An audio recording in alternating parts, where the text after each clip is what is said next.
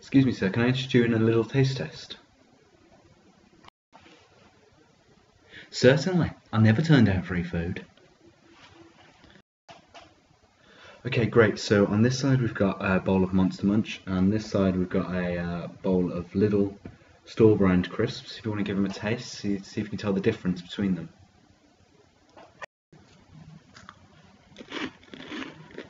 Definitely prefer the taste and texture of the Monster Munch.